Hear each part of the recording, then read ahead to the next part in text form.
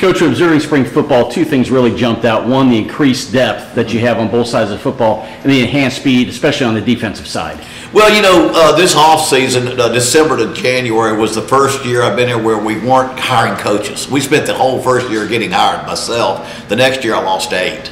And so now by the time January was over, we weren't able to bring anybody in. But this year with Vic Koenig coming back on defense and Matt Kubik on offense, our coordinators, we could see exactly who left in the portal, what we needed, and we were able to recruit much more for the January term, players that could fit our needs. And we wanted more speed on defense, and I feel like we got that. You know, we wanted some depth on the offensive line, and we feel like we got that. And so there are still some holes to be filled because we're not too far away from another portal window that's coming open. And as all teams know, they're going to lose somebody they don't expect to lose, and they're going to go get some. So we're feeling much better, but I think with Vic Koenig being here and able to recruit towards his system, Matt Kubik being able, with his coaches, work toward get some depth on the offensive line and a little need here or need there, I think you've got really the best that we've come out of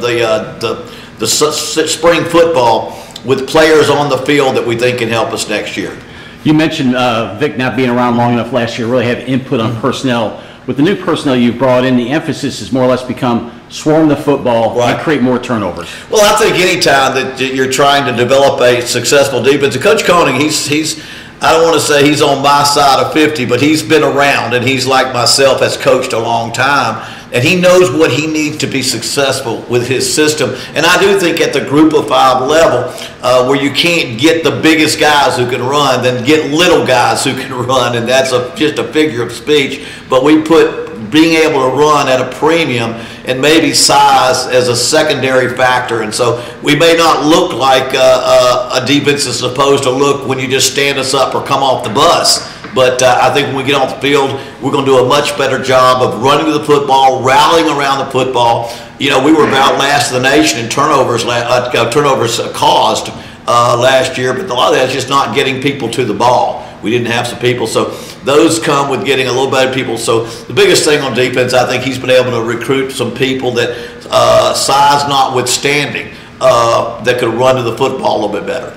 Jay Wright's third year on your roster, second year in the system with Matt Kubik. What progress did you see him make this spring? Well, just taking over and managing our offense and his leadership. You know, going into last season, all the way up to the week before the first game, we kind of had 1A and 1B at quarterback. He was that close to Chandler Rogers, but he busted ribs versus Texas in the first game. Took about 5 games to get him back in the swing, and then we were so nip and tuck the rest of the season, he didn't get a whole lot of playing time. But he came back with us when Chandler jumped into the portal. He came back and took the responsibility and took the reins, and he's done a good job. Now, Hunter Herring transferred up from Louisiana Lafayette. He's a 6'4.5", 215-pound quarterback out of Ouachita Christian here locally. And he had some punch there. Then a freshman that we brought in, and of course Brian Garcia that we have.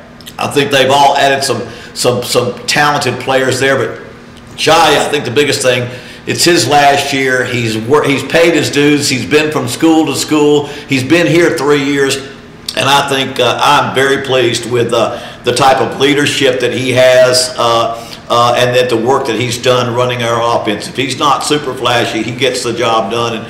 And I've had a lot of great seasons over the years with quarterbacks that know how to be a quarterback.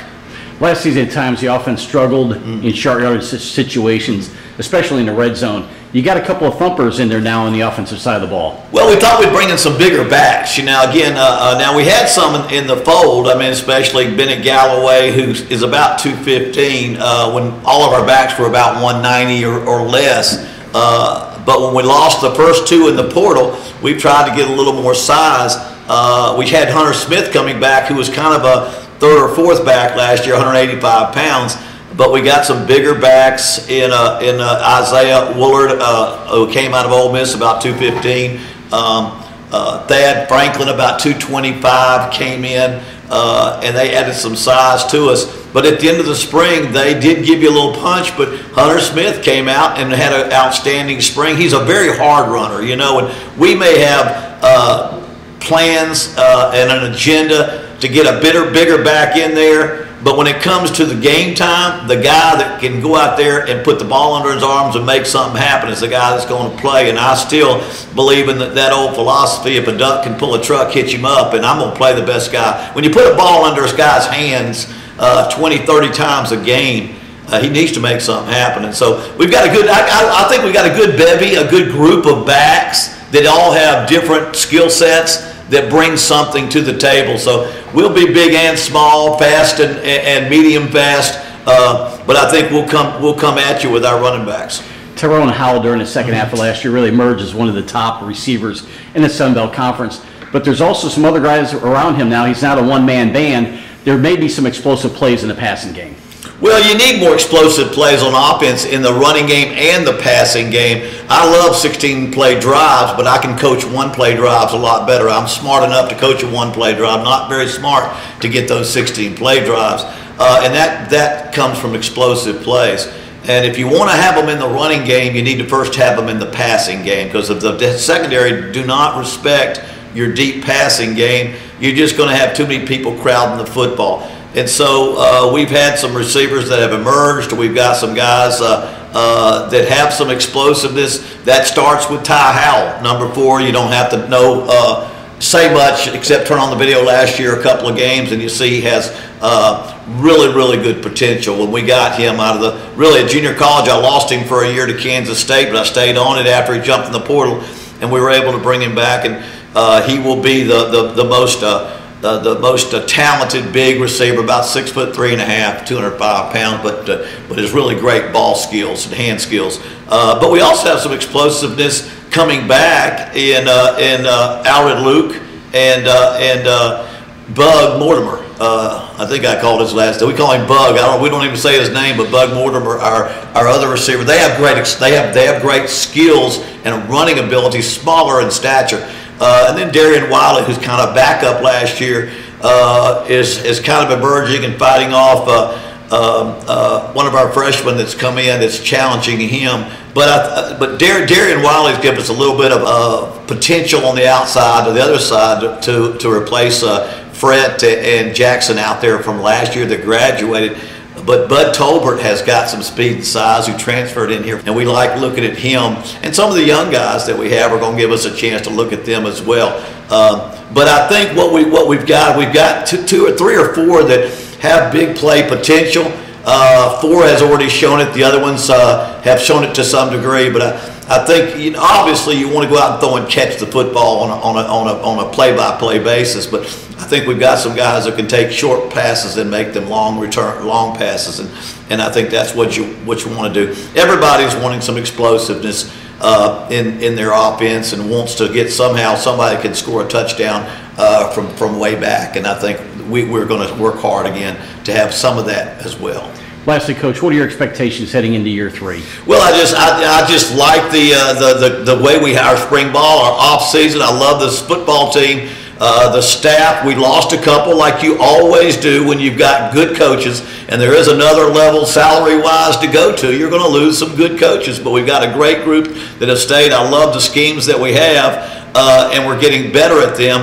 And I really like our team. I think I really expect us to be better on both sides of the ball and challenge for this conference. So, we've beaten about everybody on our side of the conference 1 time out of 2. We hadn't had success against Arkansas State, and I'll take the blame for that one, but we've been able to go 1-1 with about everybody else. And that's where it starts. We've had winning record at home over the last 2 years. We didn't win any at home or away when I got here. So we're moving toward what we want to do. I've said all along we have only one goal. That's compete for the conference championship and get to a bowl game. Winning season, go to a bowl. And that's what we expect to do. Everywhere I've gone, that's kind of been the expectation, and we've gotten there. My hope is that 3 is a charm, and this is a year, but I do see us moving in that direction. And if we'll do the little things and work very hard in the off season, we have a very hard schedule like we always do at ULM. We'll play our tough conference schedule, and then as a non-conference, not only do we have Texas A&M and Ole Miss, but you throw in Army that pretty much nobody wants to play because of the style of play and the toughness of their football team.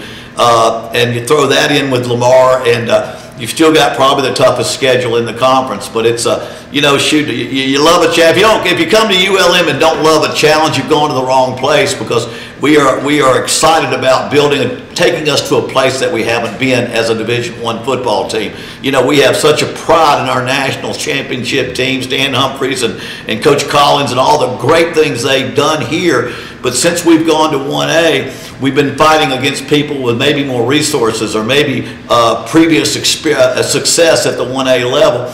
And so we've done a lot of things to catch up, but I'm excited about where we are this year and taking one step more closely to getting to that top level in the Sun Belt Conference.